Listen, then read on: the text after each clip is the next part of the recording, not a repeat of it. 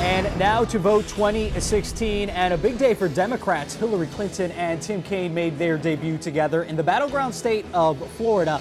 The ticket giving supporters an early look at how they plan on taking on Donald Trump. The candidates outlined their strong difference between their campaign and their competition. They did not back down from attacking Donald Trump, reacting to his speech at the Republican National Convention. Local 10 News reporter Leanne Morejon is live at FIU with the story tonight. Leanne.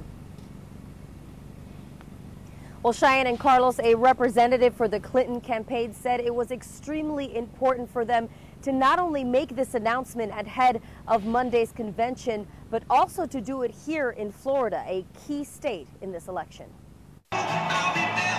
Hillary Clinton and Tim Kaine stepped out in front of supporters Saturday at Florida International University. It was the first time the two appeared together since Clinton announced Friday that Kaine would be her running mate on the Democratic ticket. I have to say that Senator Tim Kaine is everything Donald Trump and Mike Pence are not. Kaine was elected as Senator of Virginia in 2012.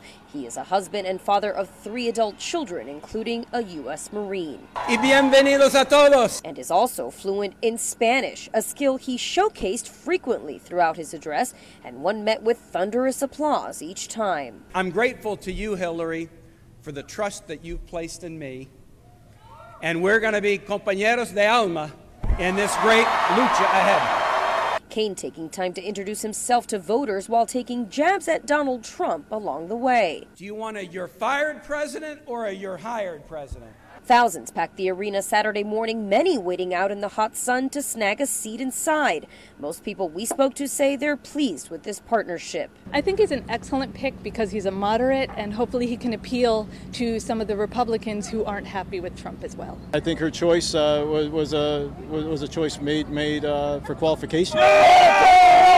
Tensions boiled over outside as supporters of Republican Donald Trump gathered and protested outside, with some Clinton supporters shouting back in anger.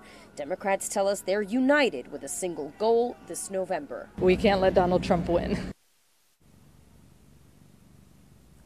And aside from that small protest that took place outside of the arena here, we also saw a plane fly up above urging Clinton to stop the beatings of the ladies in white in Cuba, a message unique here to South Florida.